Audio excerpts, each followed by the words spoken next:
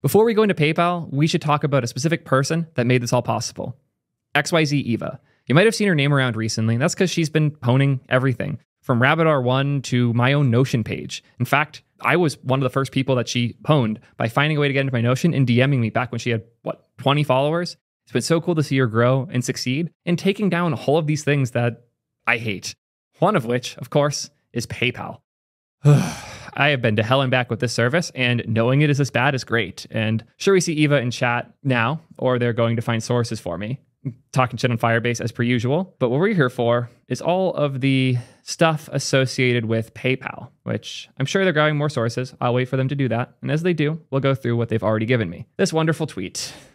PayPal has not fixed a critical vulnerability being exploited in the wild for 2 weeks now. This is a vulnerability allowing anyone to do chargeback fraud on any PayPal account. This fraud was found being exploited on Pirate Software, the tech creator, if you don't already know him. I will release the details tomorrow if PayPal takes no action. After disputing the case, PayPal said to Pirate Software that this chargeback request to dispute it was invalid because the item doesn't have seller protection, except the vulnerability allows you, as the user, to create fake items that don't have seller protection, so there's no way for it to have seller protections. So if you're curious what the hell is going on here, people like Pirate Software and myself and a lot of other creators have a PayPal business or even personal for sales account that lets people buy things from us directly. However, this exploit allows for any user to, on the fly, create a new item. So instead of buying an item from me that I have listed with specific, qualities to it, properties that I can assign, like seller protections, the person who is filing these fake charges can do such without me having control of those properties. I could go more in depth, but I want to show you what this actually looks like. Thankfully, good friend Pirate Software here, Thor, has already done that for us. So let's take a look at what Thor has to say. Injection. So effectively the way that this works is somebody created a fake cart item, pulled a tip to Pirate Software, and they paid $1 into it to see if it worked.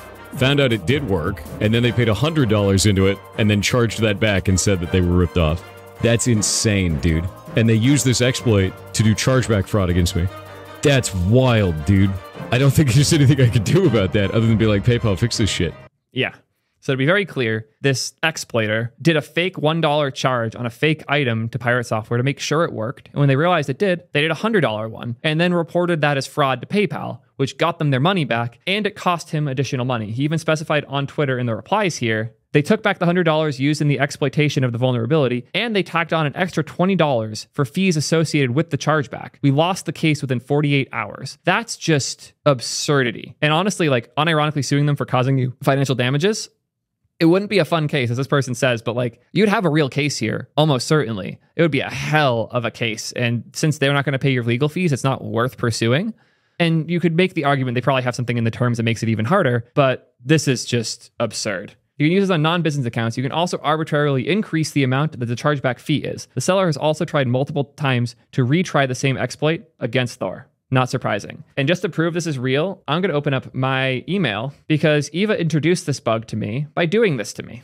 You've got cash. This email confirms that you've received a payment for $1 from Eva. PayPal shopping cart contents. Item name, a totally legitimate item. Quantity 1, total $1. They made a fake purchase. I don't even have a PayPal account on this email, and they were still able to do that. That's insane. That's actually insane. And the potential for this to do legitimate damages is surreal. And don't worry, that's not actually her address. She's already confirmed that much. But the fact that this is a legitimate thing is just crazy to me. And I cannot believe PayPal is ignoring it. Look at the item number. I saw it was 123456. Yeah, you made a good fake item.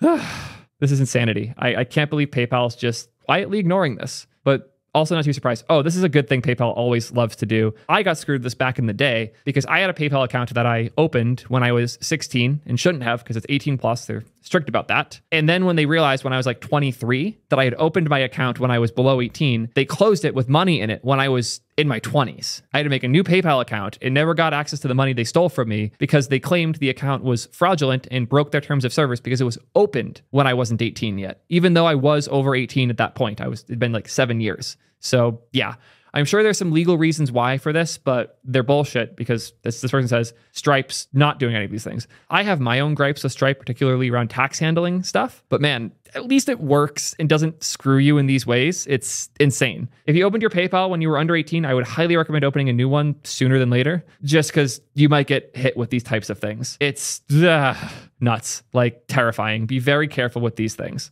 The thing that makes this even more dangerous is since you can send to non-existent accounts, you can charge back from non-existent accounts, which literally steals money from PayPal, the company with no precautions. Yeah, I would imagine that at least at this point in time, this falls within their margin for error. But yeah, if they were to actually get fucked by this, that would be an interesting change for them. Apparently, they have actual teen accounts now, which is even worse. God, that's terrifying. Yeah, their lawyers are going to have a really good time. And I'll be sure to update the comments in the description if I hear from their lawyers too, because PayPal is a little bit litigious. And being that I'm running a lot of my business through it, it'd be really, really bad if I lost my PayPal account. The long paragraph, it's even sillier. PayPal's Venmo required me to close my account and create a brand new account because you cannot convert a teen account to a normal account. However, they locked my teen account, so I have to get my mom to send them personal information to unlock the teen account and then close it.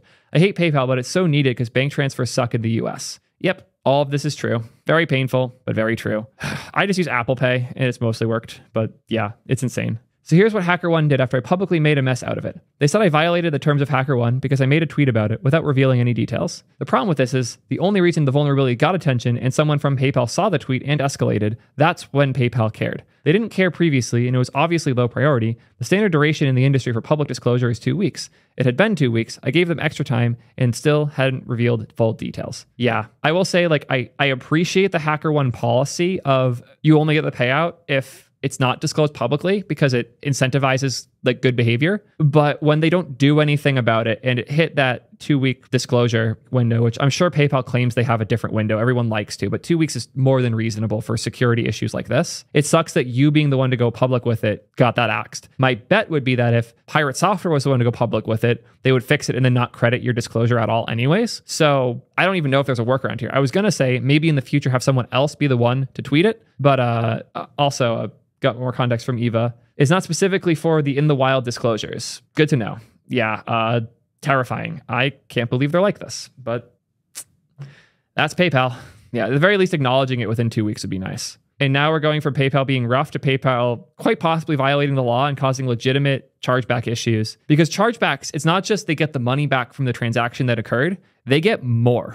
They get a fee. Not the person who did the chargeback, they just get their money back. But the payment providers, part of how the credit card mafia world works, I use my Amex card to buy something, and then I say it was fraudulent and I charge it back. I get my money back, but then the credit card provider charges a fee on top to whoever the merchant was. So they don't just give me my $100 back. They have to pay a fee to the credit card processor and provider to push it through that way. Eva lost a 1K bug bounty payment in PayPal. It's been a pain to receive bug bounties because PayPal's realistically the only way for you to be able to do. Oh, yeah, that's obnoxious. I am so sorry. Is this exploit fixed? Nope, it is not. That's why we're talking about it, because this just hit Pirate Software a few days ago and still has not been resolved. So yeah, I hope me making a video doesn't signal boost this too much, but as we saw here with his short that already 59,000 likes. Let's just look at his channel and see how many views that has, because that must have been recent. Yeah, that's 1 million plays on his short already. So this is now public information. I would hope PayPal responds now, but it's PayPal. So who knows if they'll even bother, because PayPal is not particularly great. I hope that this makes that clear. I hope you can better understand why PayPal terrifies me. I could go on a long rant about the UI and how half of it looks like it's from the early 2000s, but I don't even want to cover that because right now I am just concerned about this exploit. Please, PayPal, respond and fix this. This is unacceptable. Peace.